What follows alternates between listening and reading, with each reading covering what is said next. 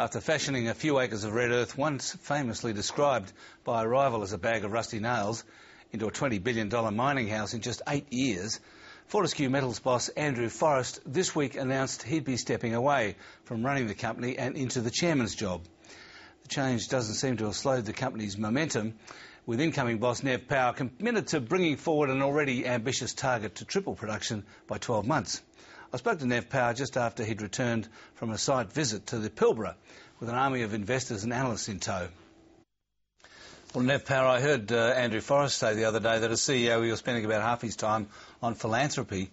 So I'm just wondering what's actually going to change in the company now that he goes to being chairman? Well, Alan, Andrew, as you know, has been not only the founder but the stalwart in the organisation, and he has been the ramrod leader of Fortescue.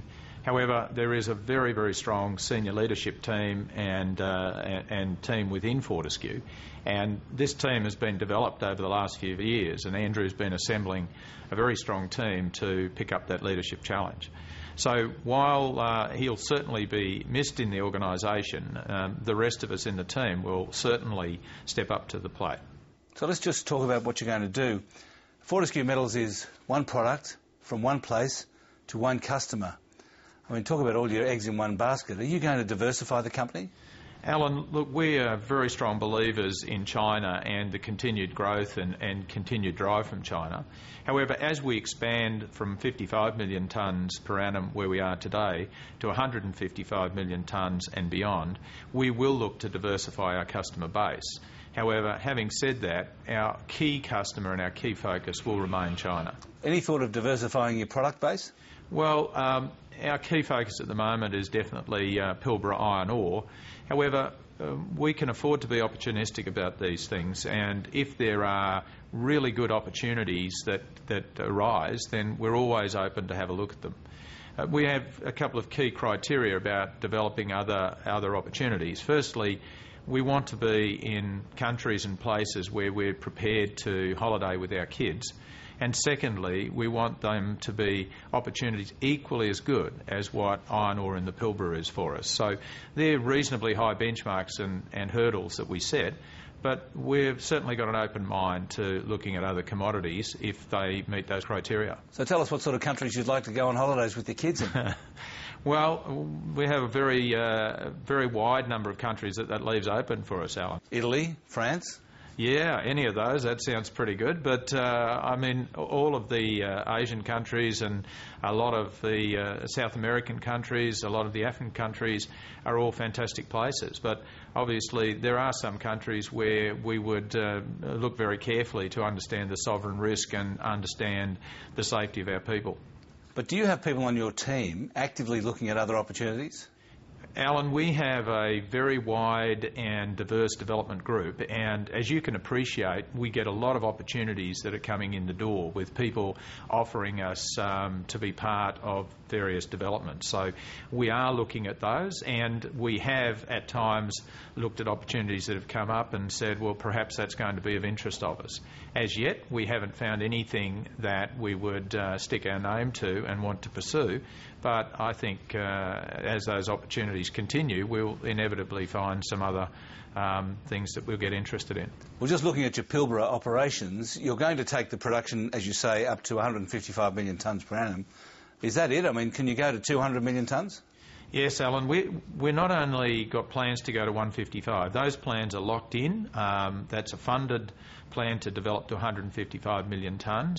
And as I mentioned in the last couple of days, we now have a program for that development works which could have us as early as June 2013 for that production rate. Now, there's plenty that can go wrong in that, and obviously that's very ambitious, but at this stage that's the plan we're looking at. So as soon as we've achieved 155 million tonnes, we will continue to assess what's next beyond that. And we have ambitions to get to 350 million tonnes, but that'll obviously depend on the market at the time and the opportunities that we have to develop that. But certainly we will have the resource base to do it, we will have the teams and the people to do it, and we've certainly got a plan which would be to develop a new Pilbara port and use that to leverage our further expansion. And are the key risks in ramping it up to 155 million tonnes and beyond capital or labour or market risks?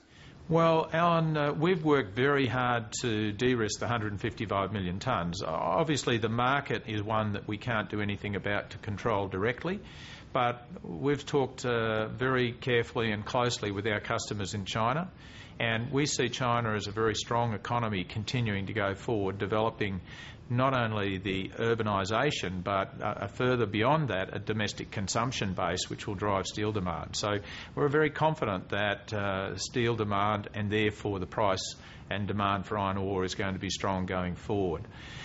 The other risks are much more within our control, and we've worked very hard with our suppliers to make sure we've locked in delivery schedules. We're working with our major contractors, and most of those now are getting squared away. And we have a very strong culture of empowering our people and making sure that we've got a good team approach. So I think that lowers our risk. I could also say that we're not seeing the pinch point in demand for people right now. By getting to market early with this expansion, I think we're a little ahead of the pack, and therefore we are finding that there are plenty of people around at this stage. Tony Abbott recently urged mining companies to become activists against the carbon tax. Are you going to do what he suggests? Alan, the carbon tax, from our point of view, is a concern.